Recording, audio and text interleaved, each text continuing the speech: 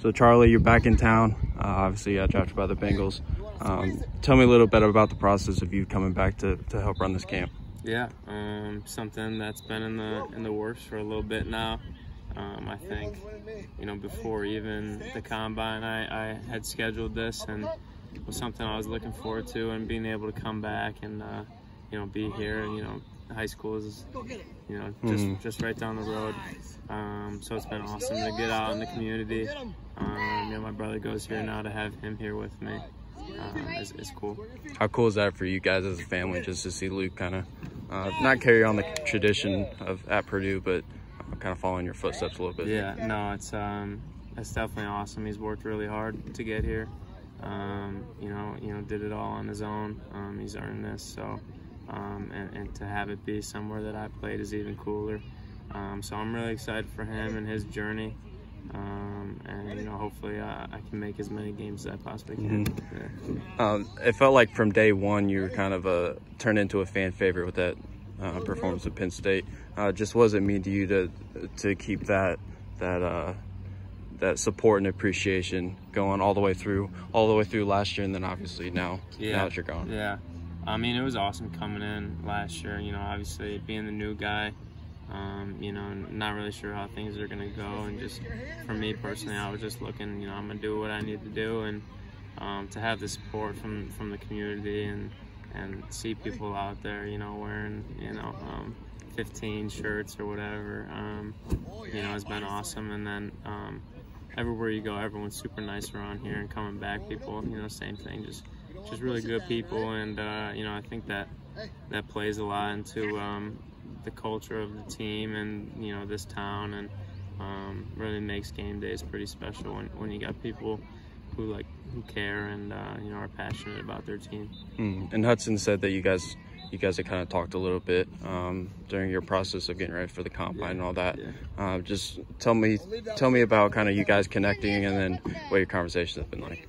Yeah, so after pro day I stuck around and trained here before the draft.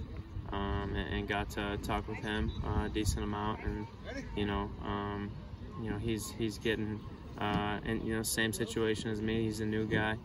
He's got a lot to learn, and trying to get adjusted. So it's been good to at that time say what's up and introduce myself, and just get to meet him and help him in any way possible. And I'm just really excited for him.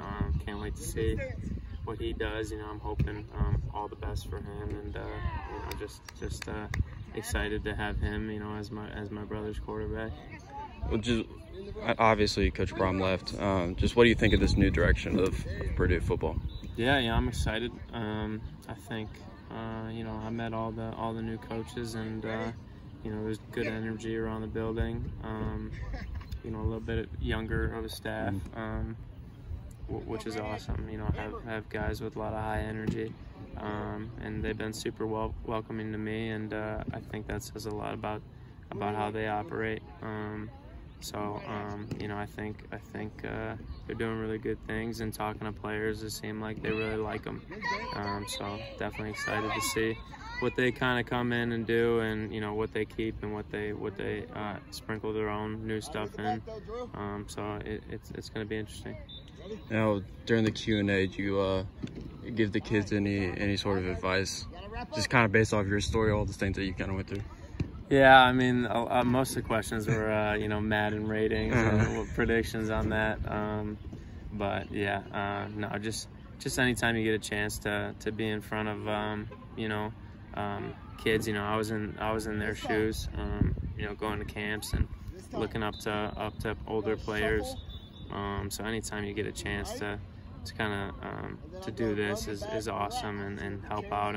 However, even if it's a little thing, even if it's nothing that you don't gotta say anything crazy, because anything you say they're gonna take it to heart.